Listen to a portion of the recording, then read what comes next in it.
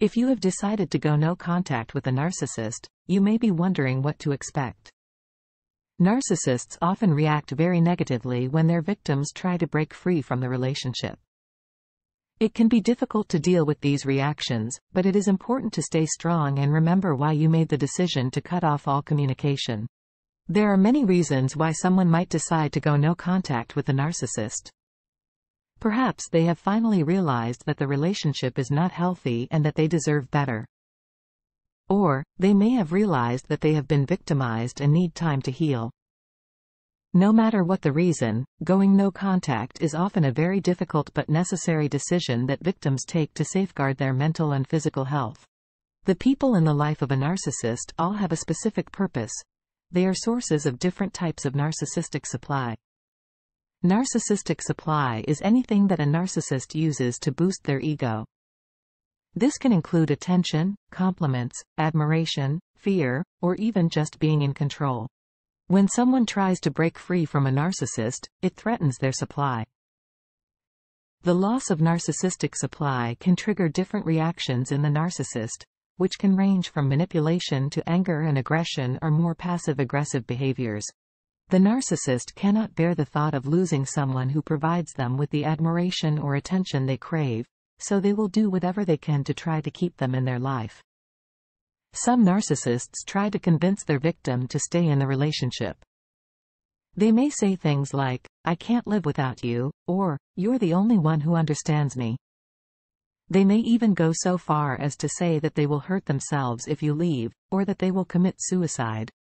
It is also likely that the narcissist will try to break down your defenses and make you reconsider your decision through love bombing, which is when the narcissist showers their victim with attention and gifts in an attempt to make them stay. They want you to believe that they absolutely adore you and that you are the only one who can make them happy. The narcissist will also try to lure you back in by promising to change. They may say that they will go to therapy or that things will be different from now on.